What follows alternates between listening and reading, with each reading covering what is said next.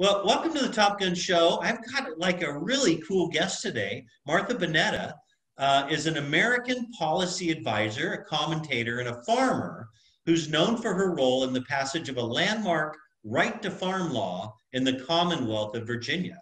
She was also featured in the 2015 documentary film Farming in Fear. She's passionate about public policy, politics, fundraising, advocacy, nonprofit organizations, coalition building, strategist, and public speaking.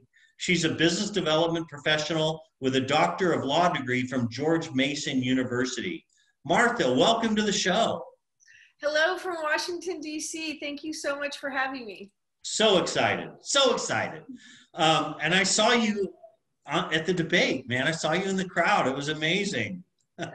You know, we are living in the most extraordinary times. We truly are. This is the most consequential presidential election of our lifetime, my lifetime, definitely, and perhaps for you as well. And we are literally witnessing day by day the most extraordinary events unfold before our eyes. Absolutely. I agree with you 100%. So let me ask you a question. You grew organic produce on your Liberty Farm in Northern Virginia. Your neighbors considered your farm and its on-farm store to be a nuisance. So they tried to put your farm out of business by threatening you with $15,000 per day fines for hosting a birthday party for 8 10-year-old girls without a permit and advertising pumpkin carvings. How could you? What happened next? Well, you know, it's interesting because I had never been involved in community activism or community engagement. And what this did was, I remember Super Bowl Sunday being on national television. And I remember telling my story. And from that moment, I was so shy, believe it or not, I could barely speak. Now you can't get me to be quiet. And from that moment, it started a nationwide movement where, regardless of whether you were a farmer or not, the idea that a locality, a government could come in and take away your property rights when we all know freedom stands on the shoulders of property rights. It's one of our most fundamental rights as Americans, to have the ability to work hard, to own and possess land, and to have the freedom to use that land as you wish. When that happened, it was life-changing. And that has started this extraordinary journey in my life that's taken me to every corner of our nation. We fought back, and I'm proud and honored to say we won. We changed the law not once, but twice, that's used as a foundation for legislation all across our country to help property rights and to prevent the government from coming in and literally putting their boot on the neck of hardworking American farmers.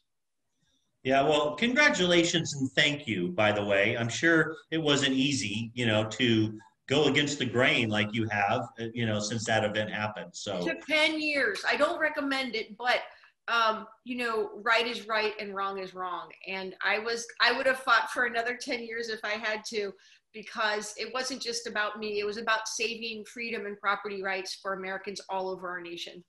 Yeah, that's great. Congratulations.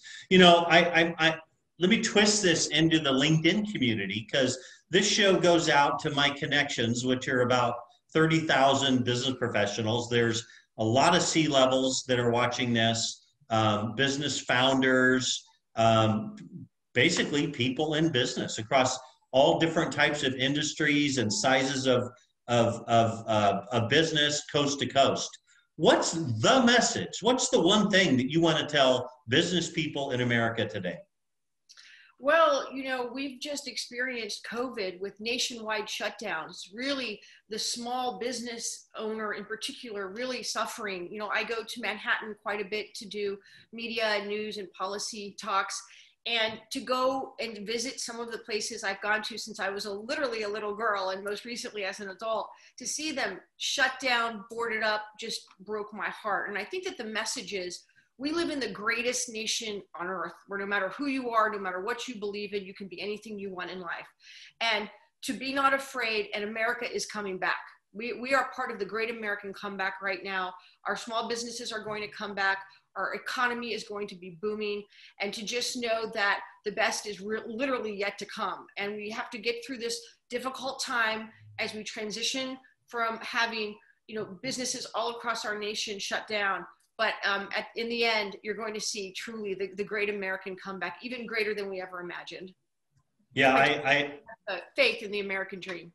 I agree with you 110% on that one. I definitely see that and hope that as well. Martha, I always close the show with a little known personal fact about yourself that I'd like you to share. I want to invite people to Google you because I had so much fun reading and about you and your exploits and what you're involved in and seeing, video clips of you being interviewed on shows and stuff. So why don't you tell the viewers a fun or entertaining little known fact, if there is one that hasn't been plastered all over YouTube about yourself? Well, there's quite a few. I guess, I'm living, breathing proof that the little guy can fight back and win against big bad government. So number one, be not afraid in that way. But also there's a documentary film made about me. It's shown in universities all across our nation. It's called Farming in Fear. It's an acclaimed film, and it teaches people to not be afraid to fight back, to live the American dream. Let's see, I've been to 89 countries. It's amazing how small our world is when you have the opportunity to experience different cultures. And that's one of the things that make our nation the greatest nation on earth. We are a nation that's made of people from all over the world. And to have had the opportunity to explore and visit different parts of this planet has been a blessing of a lifetime. Well, Martha, I want to thank you for being on the show. Your energy and passion for what you do, it's magnetic and it just draws people in. So continue on this path.